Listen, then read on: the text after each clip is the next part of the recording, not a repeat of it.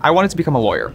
And moving to a state that doesn't have a reputation for offering a quality, affordable education meant that I felt like I had to put my dream on hold for years.